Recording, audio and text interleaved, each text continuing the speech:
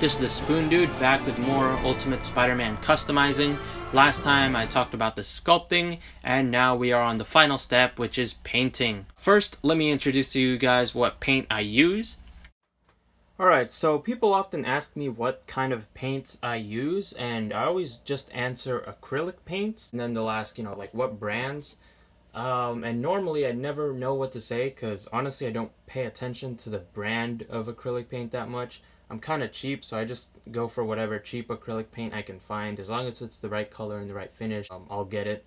And if it's like the lowest price possible. But for this project, since I'm doing this whole video, I guess I figured I'd show the paints so that I can answer some of those questions. And so here's one of the red paints I will use for my Ultimate Spider-Man.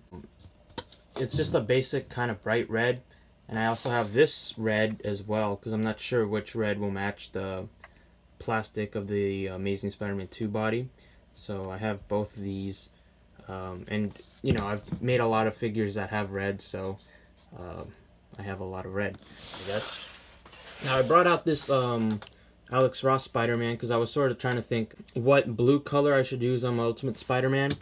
For this Alex Ross Spider-Man, I used a navy blue that I mixed with black and a little bit of red to get this really dark color. And I thought about using this navy blue on the Ultimate Spider-Man, but I don't know, it's a matted kind of finish, and I thought it would be a lot more interesting looking if it had a different finish on the blue than the red, since these are sort of flat reds and the plastic is flat. It's not particularly glossy, it's not, and obviously it's not metallic. So I thought the red should be sort of a matte, and then I wanted the blue to stand out. So I went and got this metallic blue acrylic paint. And this is the same brand as that, but yeah, I got this one off Amazon, and I like the way it looked in the pictures online. So I'm hoping this will look good once it pours out, and I'll try to get sort of metallic blue. It's not unlike the kind of look of the Mafex Spider-Man. You can see he has sort of a flatter red and then a metallic blue. I'm kind of hoping this blue is a little bit more metallic than what's on the Mafex, since that might stand out a little bit more. But yeah, so that's the blue I will use. And then for stuff like the spider logos and the outline of the eyes, I just use a gloss black that I've been using for a while now, over a year at this point. But yeah, this is my gloss black. You can see they're all like different brands, so that's why I say I never really pay attention to the brand. I just get what's cheap or what's available to me. But yeah, those are the paints I use. Alright, so for my paint brushes, these are the ones I use. You can see they're kind of worn out. They came in this very basic packaging. I just got them off from Amazon. If I remember correctly, they were fairly cheap. But yeah, you can just find small brushes on Amazon. So you can have like a bigger one. This is for just painting large sections. I'll probably use this for like the blue sections, and then for more fine detailing, obviously the smaller brushes work for that. Probably for like the spider logo and stuff. But yeah, that's my paint brushes, just so that I cover all the bases there. So with the paint and the paintbrushes out of the way, let's get into painting the figure. But before I do that, the first thing I do usually right before painting is just a little bit more sanding with my sandpaper, with a heavier focus on the joints, just as a final sort of precaution against paint rub and all that. Again, sort of wiping all the dust off of him with sort of like a wet paper towel. And then once I'm done with that, I can get into painting. The first thing that I painted was actually his head, just sort of the black outlines on the eyes. I left the red of the head itself, and the white, again, I left alone. Just needed to paint the part that I added sculpt to. I used a very thin brush and, got to painting, and it was pretty, tricky since it is very thin, very small. I did really want to be careful about avoiding the white of the eye, so I wouldn't get smudged. I did kind of get it smudged here and there, but because it was still wet, I was able to wipe it off and not leave any mark, thankfully.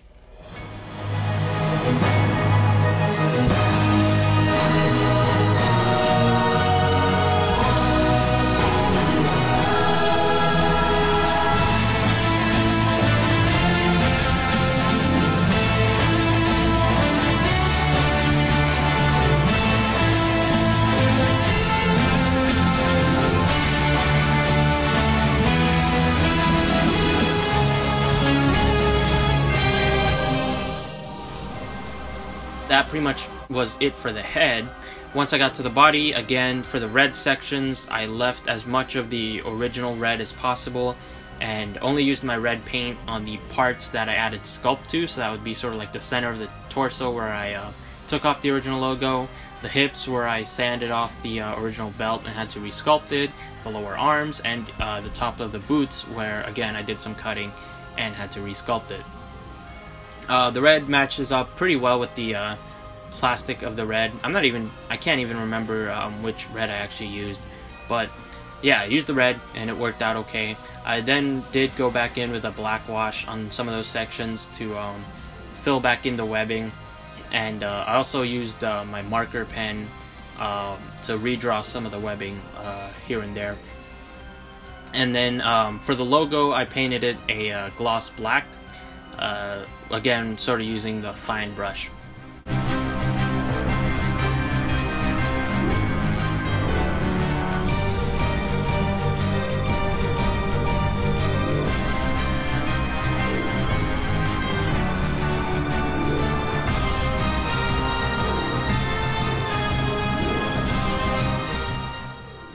Blue sections, I started with a base coat of the gloss black. This way, when I went with the metallic blue, I could sort of dry brush it over the black and get sort of a shaded effect. And also, I used the gloss black to make sure everything underneath the blue was the same color, so that sort of that red logo that was still on there from the Amazing Spider-Man 2 figure didn't sort of pop through the blue. So yeah, black is sort of a good color to make everything the same color before then adding another color on top of that. And then of course, here's me adding the metallic blue on top of the gloss black. I didn't record the entire painting process since it was all just painting the same color onto different parts, but it painted pretty nicely over the black. I only had to do just a few coats. I did try to thin it down just a little bit so that it didn't come off too thick, but yeah, that's pretty much it for the painting. There wasn't anything too complex about it. This isn't my most detailed or most intricately painted custom, so yeah.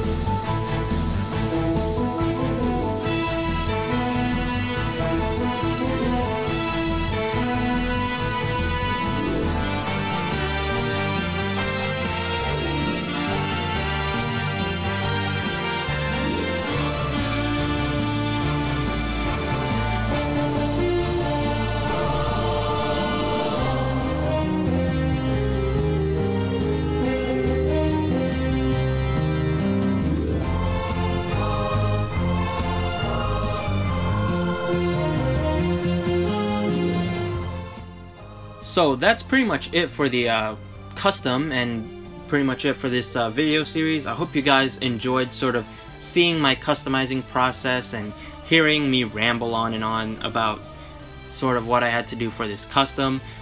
I'll post a showcase video for this custom, just for the folks who didn't watch this series or don't have the patience to sit through all of these videos. But yeah, I'm pretty happy with the final result.